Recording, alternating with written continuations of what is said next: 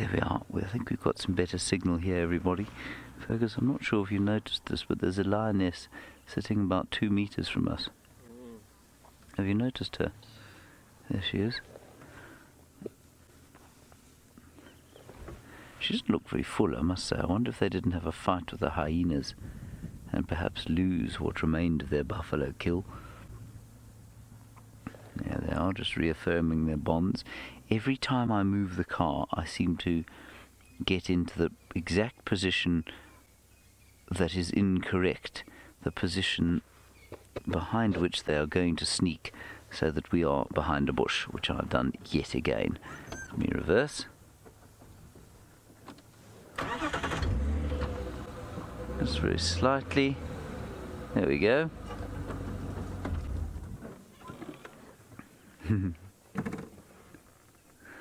Marco, you want to know how fast a lion cub grows in comparison with a leopard cub? Well, I think probably at exactly the same rate, just about. I mean, remember, they go independent at round about, or become sexually mature at around about the same age. And so, you know, in theory, the males are able to breed from sort of age 3.5 to 4. They don't until they're about 6. That's the same for lions and leopards. For the lion females, they are in theory sexually mature or ready to mate by the time they are 2.5 to 3. That's the same with leopards. So the maturing rate, I would imagine, is almost exactly the same.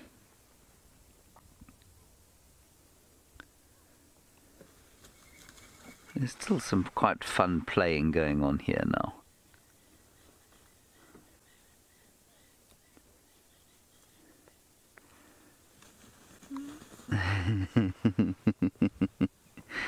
Kat, do you say what is the average size of a pride of lions in this area?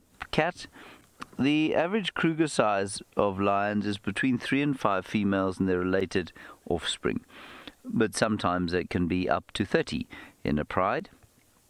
That's very unusual, and often, however, I think sort of 3 or 4 females and their youngsters is what you'd expect to find here in the Kruger region. They're having a wonderful time through there. I know it's not the best picture. I can't get through there though, everyone.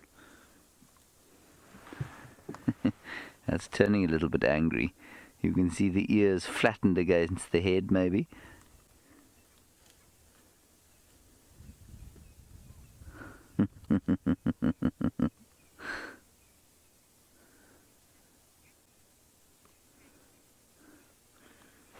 Yuki, you say, are they okay with people so close? Yuki, you can be rest assured that I have absolutely no desire to put myself at risk. Yeah, Fergus I'm not that concerned about, obviously, but myself I am very concerned about, and I would not be this close to them if I thought for 1 second that there was any danger at all. I'm not in the business of extreme sports, and Yuki, I know it seems just outlandish that we should be able to sit so close to something so sort of, in theory, terrifying, but actually it's fine, and it's fine simply because they've become totally used to us. And you'll find that lions become very used to human beings, largely because they are so confident. They are the apex predator.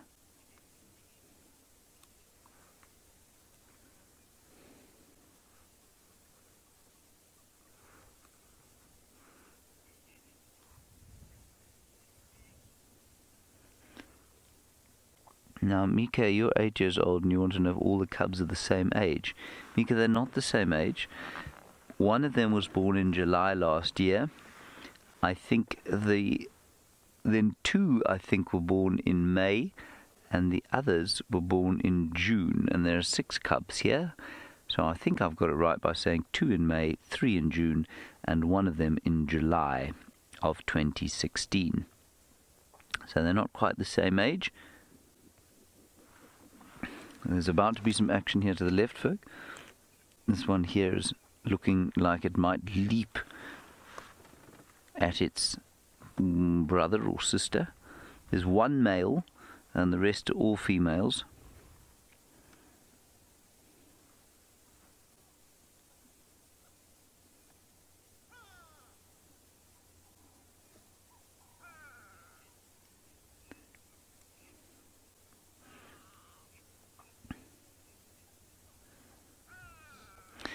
Now, Albie, you're from so you're from South Africa, and you say, when are these cubs going to begin hunting with the rest of the pride?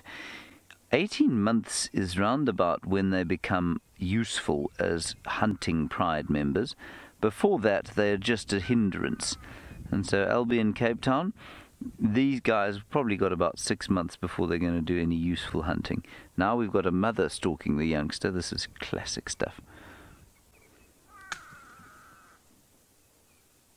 Isn't that wonderful?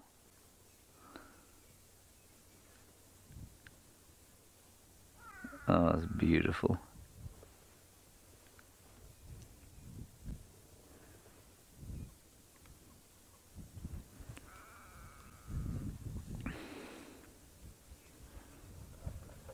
And there is seemingly a spider's web now and again keeps popping onto the lens, and that's just because there are lots of spiders floating around in the air.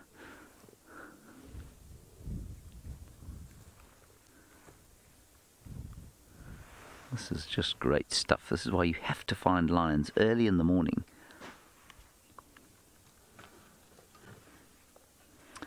Hello, John. You're wondering about their in utero existence as lions and whether they are fed by an umbilical cord. Yes, absolutely there are, John. They are mammals, and all mammals that are placental mammals. That's I think the definition of a placental mammal. So in other words, if they're not an egg-laying platypus or a marsupial like a kangaroo, all the other mammals will feed their youngsters through the medium of an umbilical cord. So yes, they have an umbilical cord. Obviously not anymore, but in utero, all placental mammals will be fed by a placenta, which is eventually becomes the afterbirth, but basically it's the lining of the uterus, I suppose, and that is attached to the embryo and the fetus not the embryo, but to the fetus by the umbilical cord.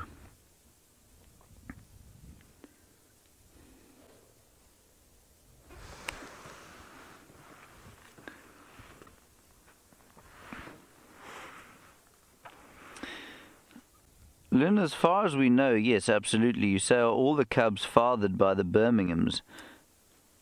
As far as we know, that is the case, yes. Now, if you are a new viewer, and I would be very pleased to know if you were a new viewer, the Birminghams are the dominant male coalition in this area. They are known as the Birmingham Boys, named for basically a group of gangsters. And they were born on the farm Birmingham, which is not too far from here. And because they were born on the farm Birmingham, they're now known as the Birmingham Boys. And there are 4 of them, and they are the dominant male coalition of this particular region. And they took over this area in the winter of 2015, late 2015. And when they did that, they became... they chased out the other males and they mated with the females here. And so the chances of these cubs being the offspring of any other lions other than the Birmingham Boys, very, very small indeed. So almost certainly they will be the offspring of the Birmingham Boys.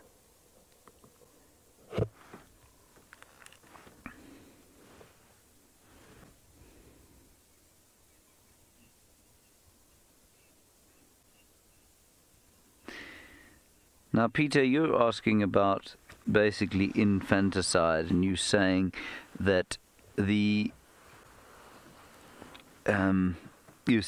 what stage will they be safe for being killed by a marauding band of new males? So, just a quick background: new males that come into an area and chase out other males will kill the cubs of the current prides in the territory that they take over. And it's normally relatively safe from about a year, but often not safe until they're about 18 months to 2 years old. So They're not out of the woods yet, these chaps, but the Birminghams are so dominant. We've had no sign of any other male coalition coming into this area. So I think these little cubs are going to be just fine. I mean, little is the wrong term to use these days. They are now not small at all. And that is the proverbial carpet of lions that you can see there. I don't think they're going to move very much from here during the course of the day.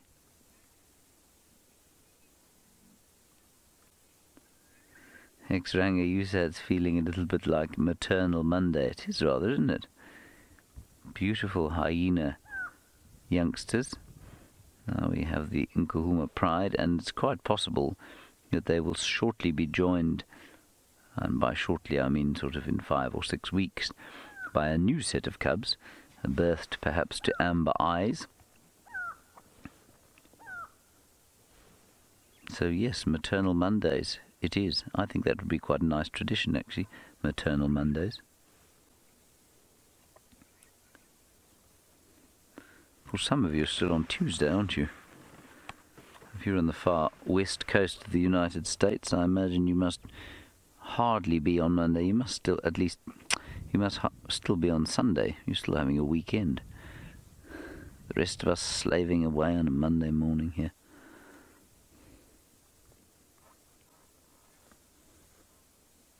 Alrighty, I think Jamie's got an update on her tracking expedition. Let's head across to her now. I do. It's not a good update, I'm afraid.